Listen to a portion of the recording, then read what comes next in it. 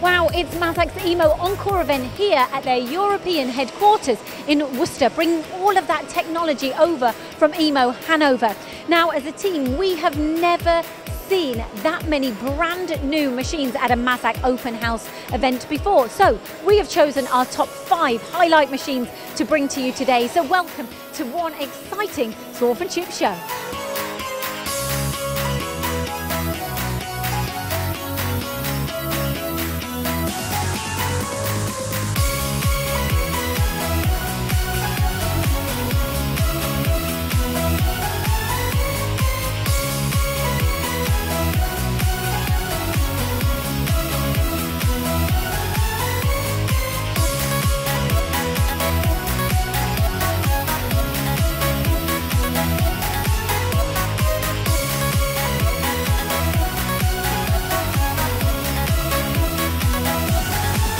Particular order, in at number 1 is the CB5 500, a 5-axis machine that has got it all, full simultaneous as standard, designed here and manufactured in the UK. So Mark, we're looking at the CB5 500. Now, I'm told this is a very, very affordable machine. This is new from Mazak, but it's got some really good, strong characteristics about it. So is there a catch if it's very, very affordable, but yet highly specified? We don't think there is, actually. We think we've come up with a really interesting machine that will attract a lot of customers, from customers that are making their first steps with 5-axis, and for other customers who are looking for a machine with very stable and accurate cutting performance. Let's talk about that stability and the cutting performance. Talk us quickly through the build of the machine. Well, this is unique in its category because it's a bridge-type construction. And the bridge-type construction is synonymous with high rigidity, and from the high rigidity we gain high accuracy.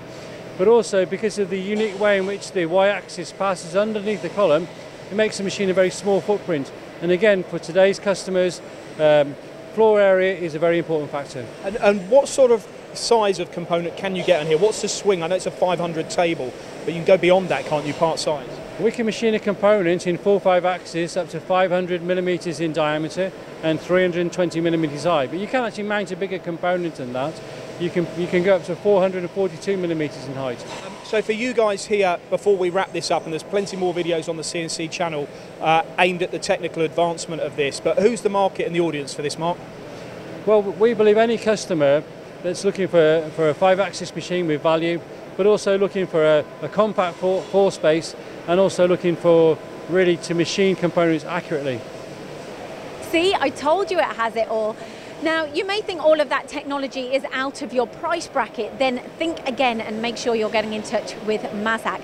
Now, in at number 2 is an Integrex. Mazak were the first company to bring us multitasking machines. Therefore, it made the birth of the Integrex. The next up is an Integrex, but not as you know it, redesigned from the ground up.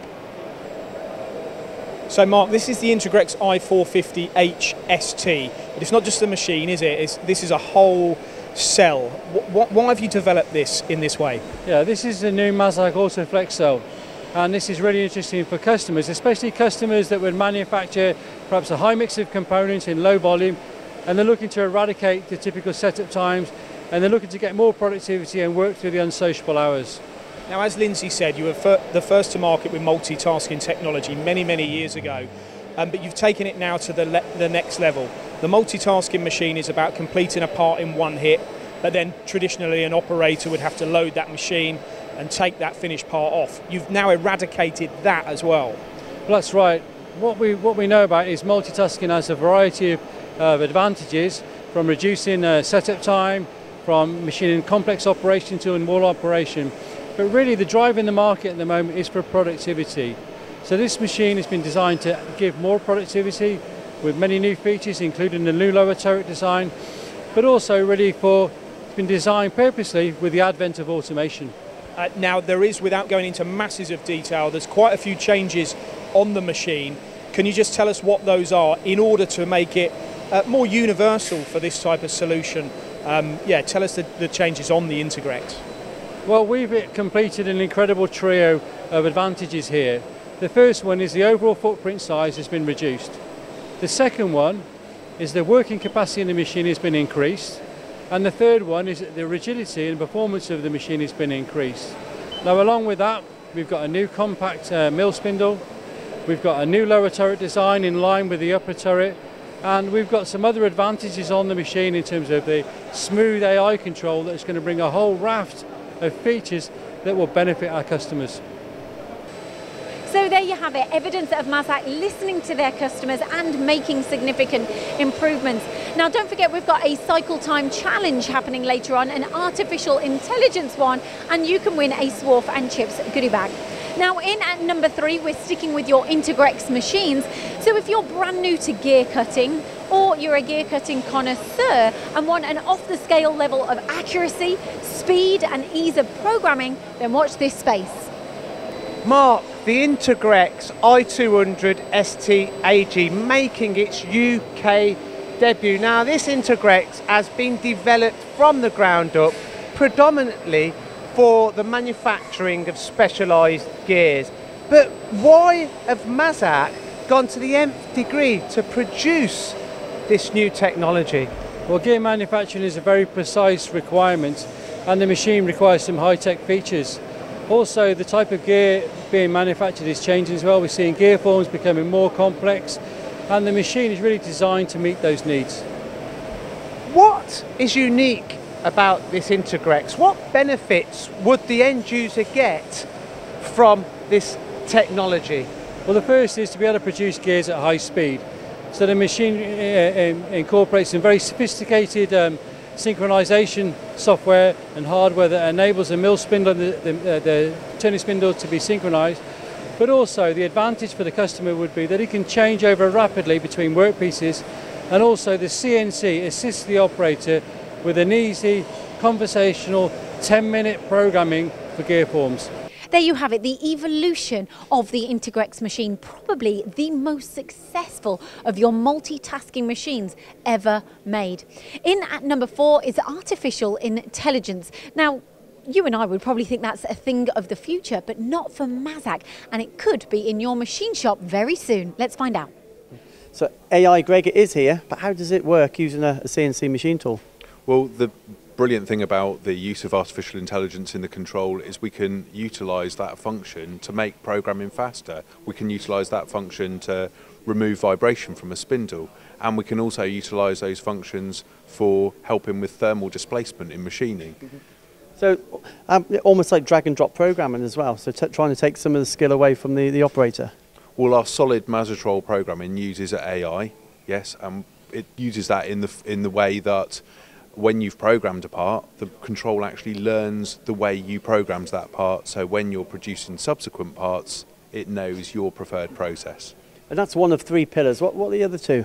Well, the other 2 pillars are our digital twinning, so the ability to take a copy of the machine tool and move it into the office environment. So we're not talking about just moving programs, we're talking about moving programs, fixture data, tooling data, solid models, everything you need to actually efficiently program your machine tool can be transferred to the office, and then when the program's completed from the office, back to the machine tool. And the final one? And the automation. So we've made a big stride forwards in making connecting robots to our Mazak machines much simpler and much more fluid and easy for operators to do.